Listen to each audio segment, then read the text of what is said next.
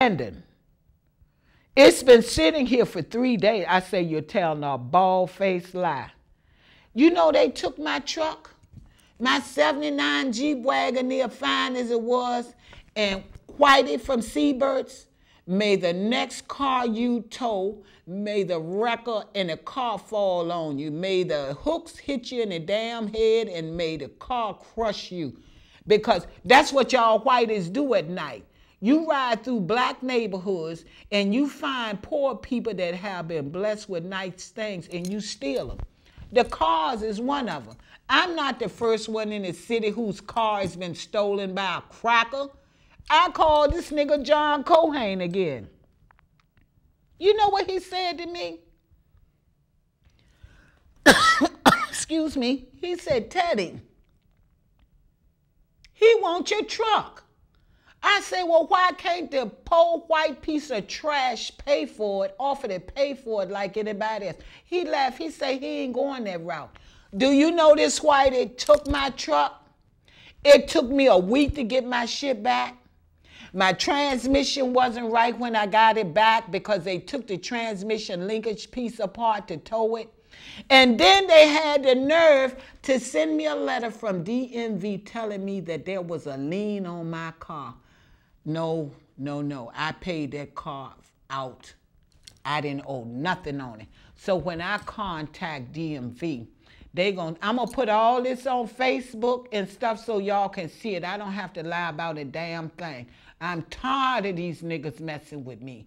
You going to play with me until my father going to take you out. He going to take all of your family members out. He's going to wipe you out and take your money. Everything that you crackers hold dear that you have stolen from my people, your ass is going to pay. Now, creep and peep up there at night when I'm there. It's going to be accidental. Because I live alone. I got a big dog. You creeping and peeping up on my porch with flashlights? What the hell you looking for? You made me move the logs so the drug dealers, so the niggas can sit beside my house and have sex when I come home. The live condoms down there where they've been screwing. Then when I come home, the damn live syringes where they've been shooting up. But let me tell you about this nigga George Mason. George Mason, the first time I met that sucker, he came to my house and he was upset. And I had never seen this nigga before a day in my life. But he was going over there to stay at Miss Carolyn Baptiste's house, was a neighbor of mine. He asked me, could he use my phone? I didn't know this nigga from a can of paint. I let this nigga up in my house to use my phone because we didn't have cell phones then.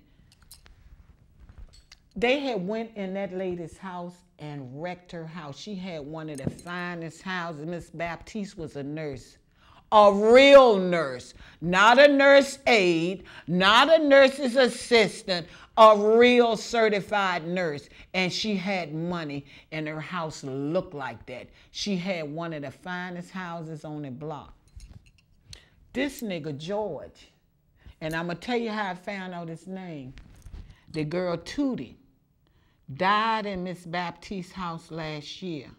But before she died, I asked her, I said, I need to find out that nigga's name because on the websites, I got the pictures of the dog that he abused.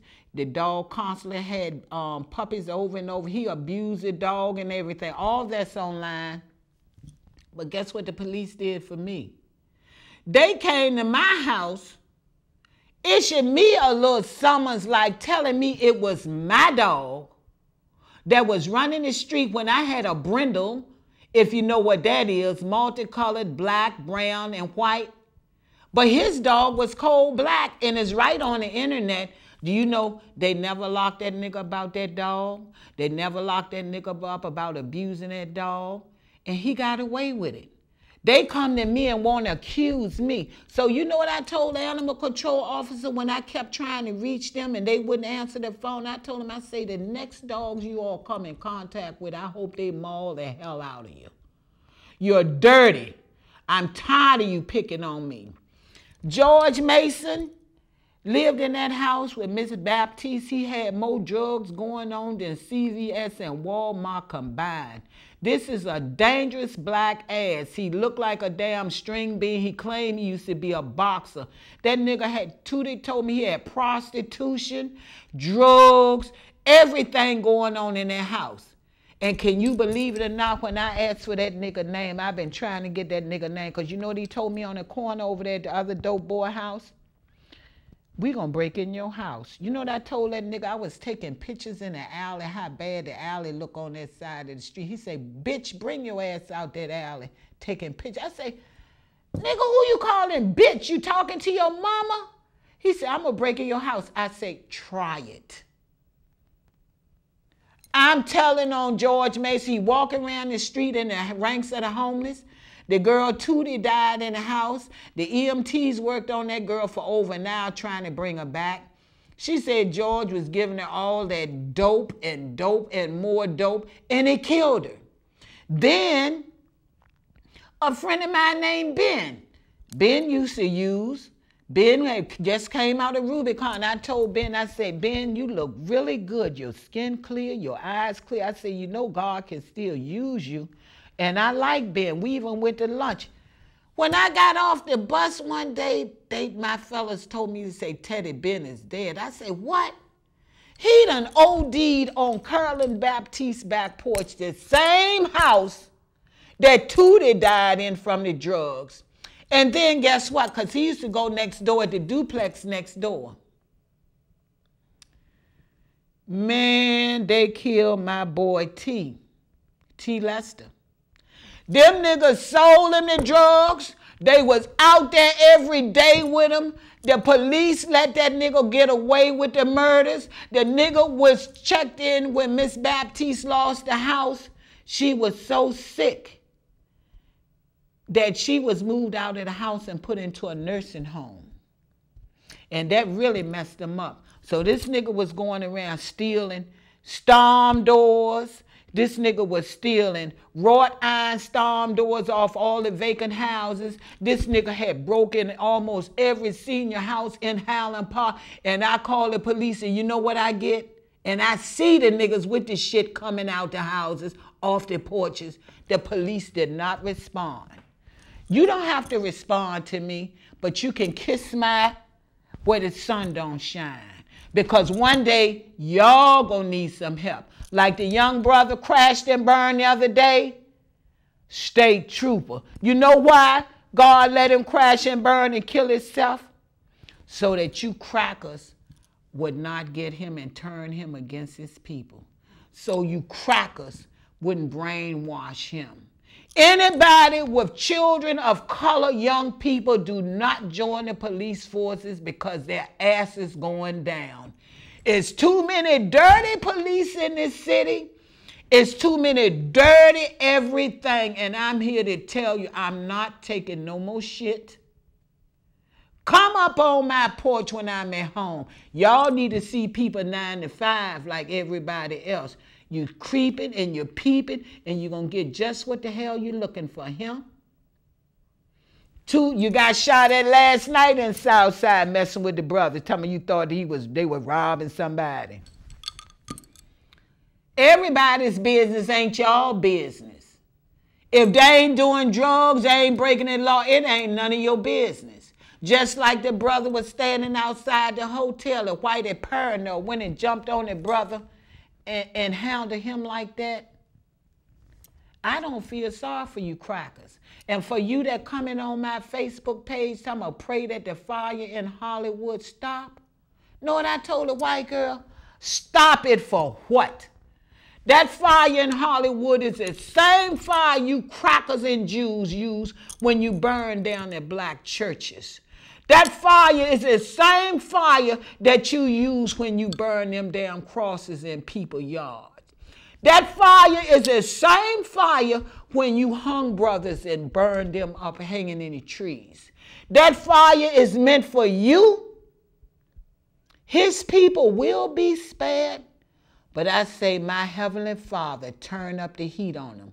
All the illegal realtors, your thieves, your cheats, you're going to burn up. Your stuff going to burn up.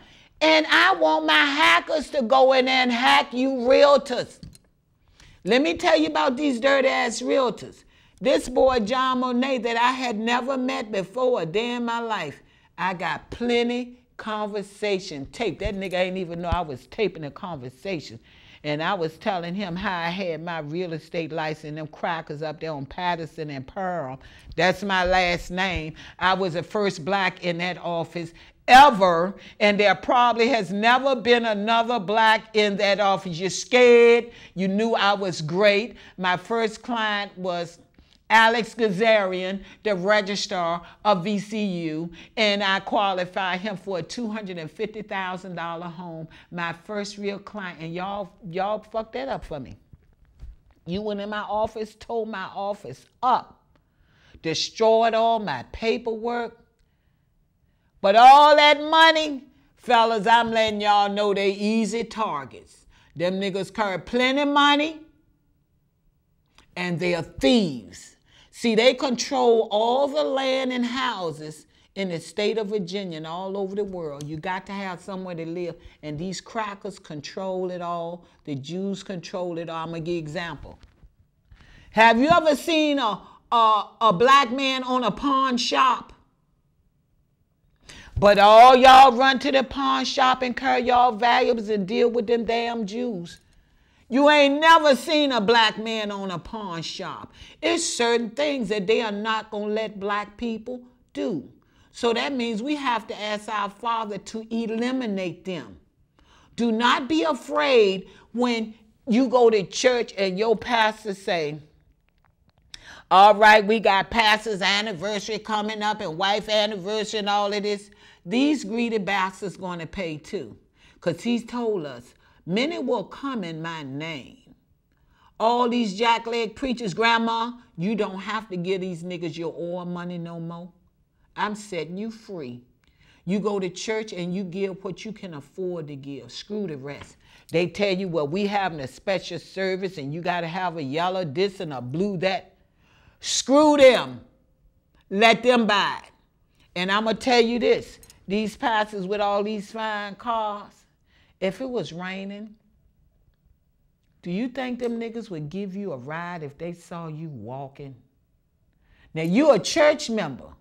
Do you think these lowlives would pull over to give you a ride? No, them niggas ride past you and blow the horn like they do at me every day. So I'm saying to you, people out there, you that know me, the people that I've given rides to, nigga, don't blow at me and keep going. If you can't stop and say, Miss Perm, would you like a ride? Nigga, keep going. Don't blow the horn, because I'm going to ask my God to allow you to crash and burn. I got more trash out there in the city of Richmond driving the finest cars, living in public housing.